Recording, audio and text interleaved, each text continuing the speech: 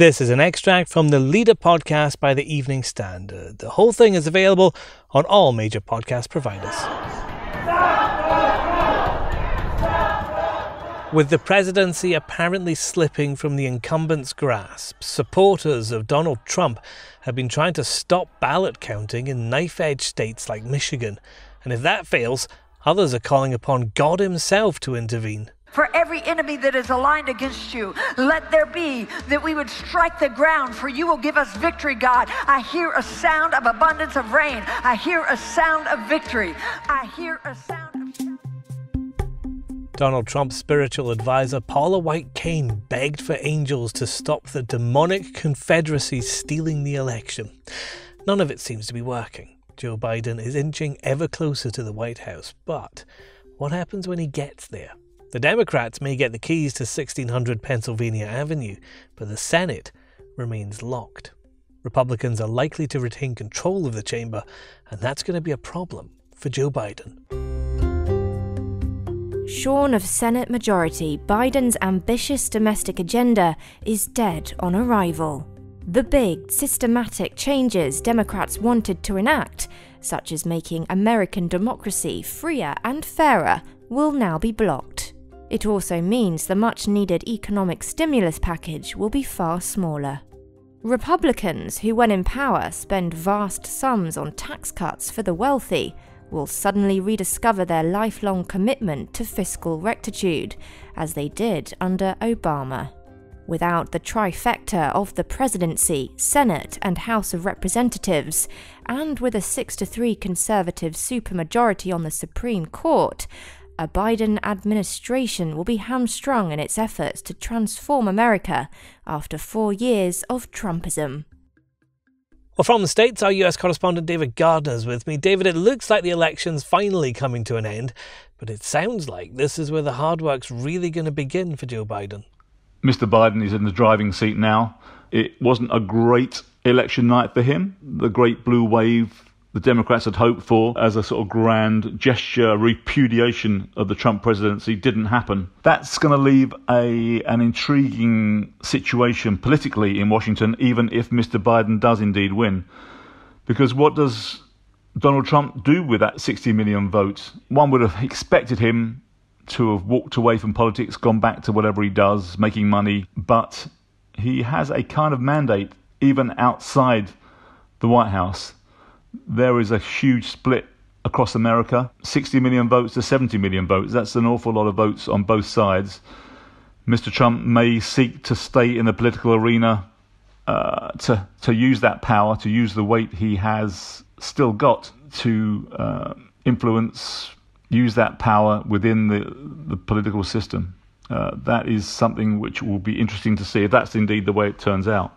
And that's the kind of influence that he could maybe use to lean on a Republican-controlled Senate.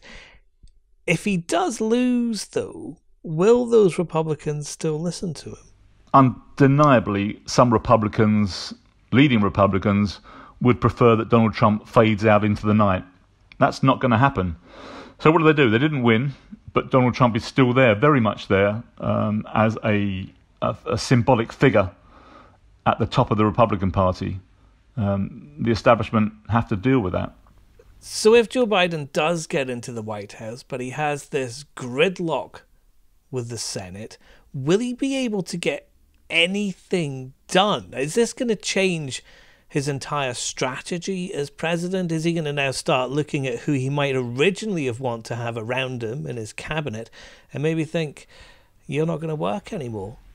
For Mr. Biden, it's a chance to finally get the top job and change America, I guess, and to bring back some of the policies perhaps that he and Barack Obama brought into place and that Donald Trump has discarded. There is a real belief in the US that the more left-leaning wing of the Democrat Party will seek to use his success to try and drive their agenda. Formerly, Mr. Biden was very much a sort of centrist in the Democrats, perhaps even centrist to the right of the Democrat Party. But he has tried to embrace the left, and people like Bernie Sanders have influence, certainly within the party, and it will be interesting to see how that develops. So clearly there will be problems for Joe Biden if he gets into the White House, but that's not happened yet. So putting that hypothetical future to one side for a moment, David, Donald Trump is not giving up on this election. He clearly still wants to be president, and to make that happen, he's starting to send out lawsuits. So maybe the election has turned out the way Donald Trump expected. He's been banging on for months about how the Democrats were trying to steal the election, how mail-in votes were vulnerable to fraud, how it was also unfair.